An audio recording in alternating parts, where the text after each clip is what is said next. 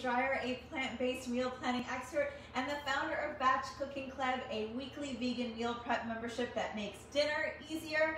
I am here with our recipe for crispy chickpeas today, and we are here every Thursday with a live cooking class featuring one of the recipes from our weekly meal and prep plans that drops every Wednesday to our members.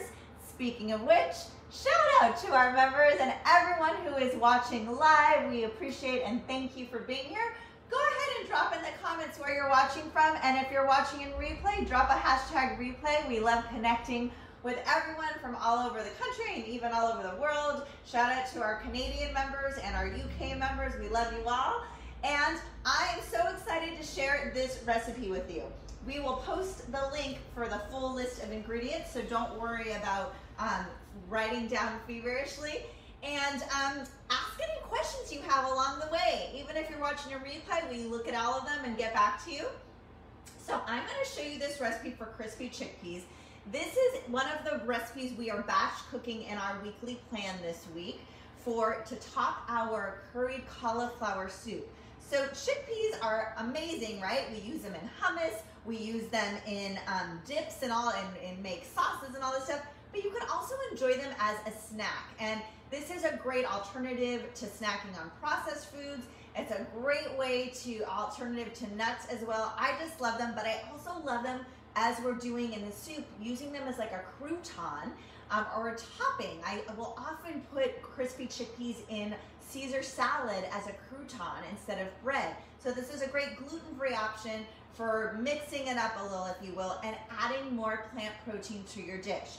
So the first thing you need are some chickpeas. And the recipe I'm going to show you today is a little bit Indian inspired because again, we're topping our curry cauliflower soup. And if you want that recipe, you can head over to batchcookingclub.com/blog. That curried cauliflower soup is up on our blog, and then you can top them with these chickpeas this week.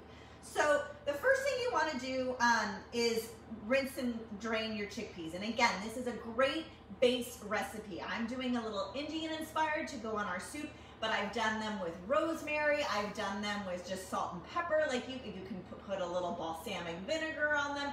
There are so many ways you can change these up, so many different ways. So I have rinsed and drained these, and I'm going to take I have a cutting board under here, and I have a plain, clean dish towel, and I'm going to I'm just gonna rub over the chickpeas, and I wanna get the little skins off. I will show you in a second as I'm rubbing these. See these little skins? Oops, run away, chickpea. We wanna get those off so that you're drying them at the same time. You wanna get them as dry as possible and get the skins off so that when you coat them with your herbs and your spices, they adhere better. So that's what we're gonna do. You cannot really mess these up. There's no way to do these wrong. It's all have fun, do different seasonings and spice blends. Again, you could do balsamic vinegar, you could do soy sauce on them, you could do your favorite marinade. And then the key to getting them crispy, again, is getting them dry before you coat them. And then how long you want to put them in the oven. So we've got the oven at 400 degrees Fahrenheit, and we are going to cook them for about 30 minutes, 20 to 30 minutes, depending on how crispy and crunchy you like them, of course. And you want to give them a little shake halfway through so that they get coated and cooked, or they get cooked evenly all over. So I'm just going to this is literally the hardest part of the recipe, is I'm just giving them a very good rub down, basically. I'm massaging them, and this is actually very soothing. It's like those balls, those stress balls that you squish. This is actually very soothing. It feels like I don't know if you ever do that on your feet. They have those massage things that you just roll your foot over. That's what this feels like on your hands. This is a great job if you have kids. This is a great job for the kids to do. Get them in the kitchen. Get them making a homemade snack. Okay, so you can already see a lot of the skins are kind of shedding away. And what I'm going to do is you can just kind of see that there. I'm going to put them on my baking sheet here. I'll spices over. I have a baking sheet lined with a silpat mat. You can also do parchment paper just for easier cleanup. So I am just kind of, I would just do these by hand to make sure I get all of the little skins off, and we're just gonna transfer them there, and then we're gonna season them up. So let me tell you a little bit about these chickpeas. So I mentioned they're going to top our curried cauliflower soup. So that's what we do here every week at Batch Cooking Club. We give you 4 dinners, and then we give you 4 to 6 recipes to prep on the weekend to speed up those dinners during the week when you need the help the most. So you can ideally get dinner ready in anywhere from 10 to 30 minutes using our prep plans every week that walk you step by step with what to do in what order, so you get those 4 to 6 recipes done in 2 hours or less on the weekend, and dinner on the table in 10 to 30 minutes during the week. So this week we have on the menu the curried cauliflower soup with crispy chickpeas. We also have a fiesta cauliflower and chickpea taco recipe. We always give you one ingredient or component, in this case the chickpeas and cauliflower, that you can make a double batch of, but use in 2 completely different ways.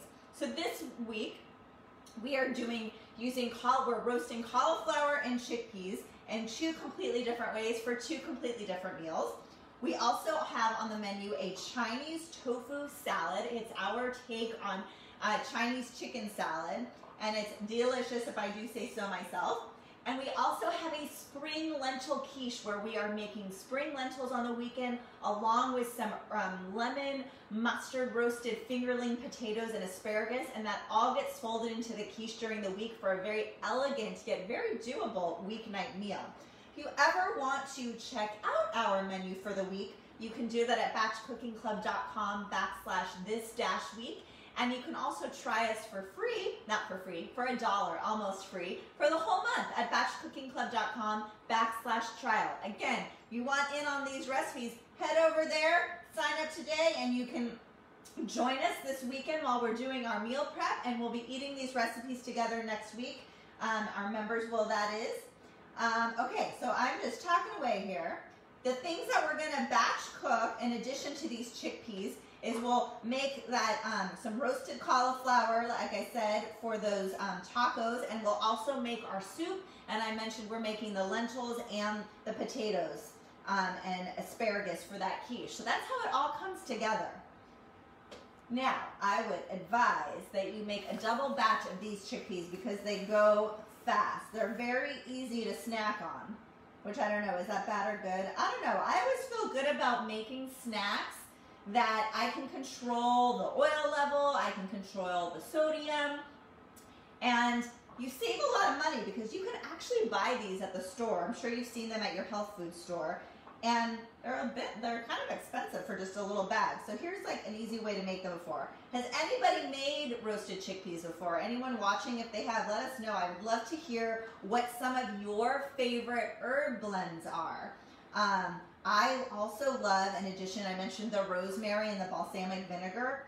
I also really enjoy putting a little cayenne pepper, salt, pepper, and garlic powder. That's like a really delicious blend too. Paprika, sweet paprika or a smoked paprika always is delicious as well. So you can really Greek. I love Penzi Spices, is one of my favorite. It's a mom and pop spice company, and they have some great seasoning blends. So you could even like just take one of their pre-done Greek seasoning, a pizza seasoning, and make a really easy blend there too. So I'm all about taking help from the store. You don't always have to do it yourself, and having those pre-made blends can be very helpful.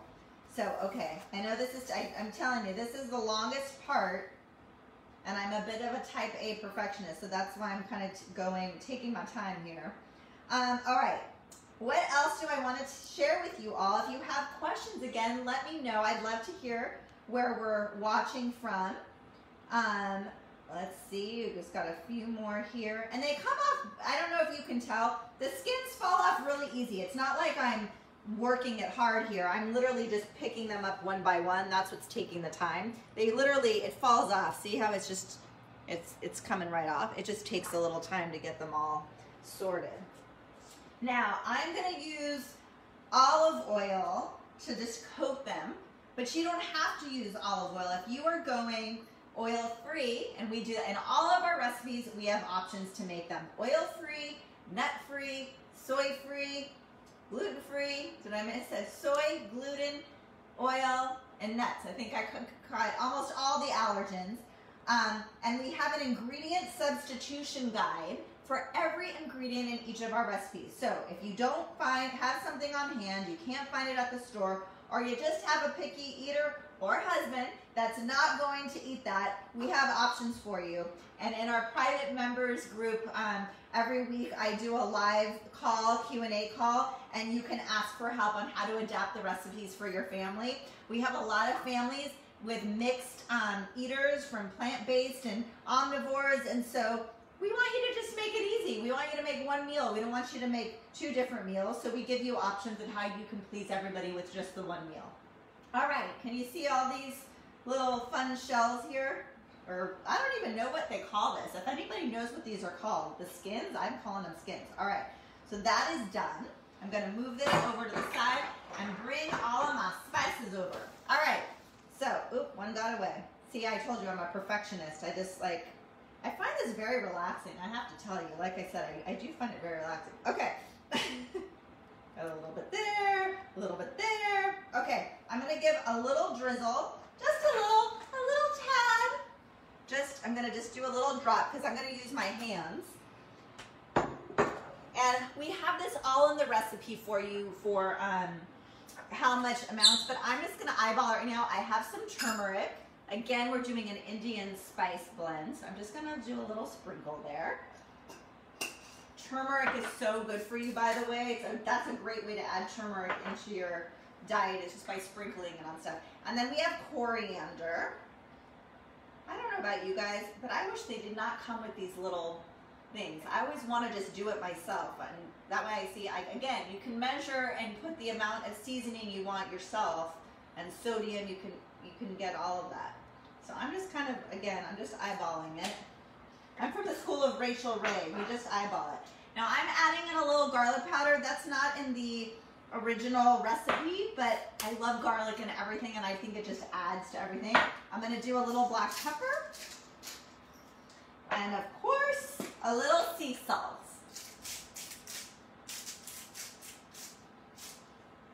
All right. Then the fun part, again, another fun activity for your kids. Get them to just roll them. Clean hands, of course. I'm just coating them all.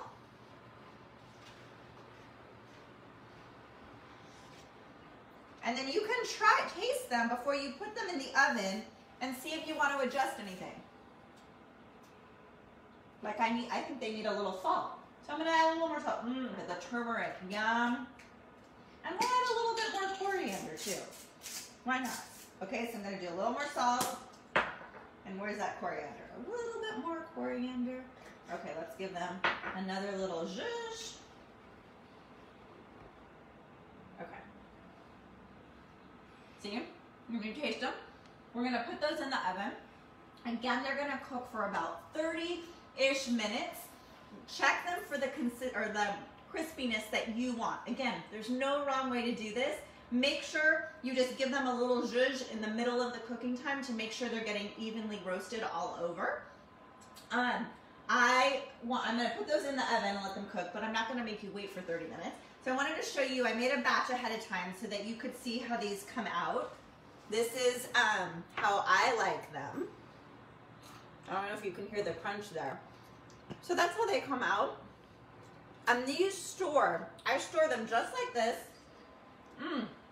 Sorry, they're so good. With a lid, airtight container on my counter. These will last for 2 weeks on your counter, maybe even more, to be honest, in a dry, dark place. They're ready for snacking. They're ready for topping salads. They're ready for putting on top of your soup. They're like my favorite gluten-free crouton, if you will.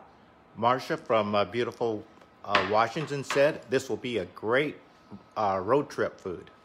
Oh, it's a great road trip food. Yes, absolutely. And it's so healthy. You don't have to feel guilty about it. It's protein packed like a nut. but it's a little less caloric than a nut. So I believe, I would think so, because nuts are they're so good for you, but they're so high in the calories. Plus, again, they're so versatile. You can season them however you want. So again, I want to invite you, if you are not one of our members, to visit batchcookingclub.com/trial. You can try us for a month for $1. We also have a really great free planner that takes you through our 5-step process that we use in our membership to help everybody simplify their dinners by planning and prepping their meals for the week in advance. So you can get that at batchcookingclub.com/planner. And we just updated it with some new fun stuff, so I hope you'll take advantage of that. I love coming up with free resources that simplify dinner. And I would invite you to connect with me over at Veegmama, VEEGMAMA, both on Instagram and Facebook. And then, of course, here at Batch Cooking Club, here on Facebook and Instagram, we share recipes every week. As I mentioned, we have that curried cauliflower soup up on our blog. We do a weekly live cooking class here on Thursdays. And then over at Veegmama, I share a little bit more of my personal life with my kids, my family, how I feed my family of 5 being a vegan with non-vegans in the house. So I invite you to connect with me. I so appreciate you joining us today, and I look forward to seeing you next Thursday. Have a beautiful day.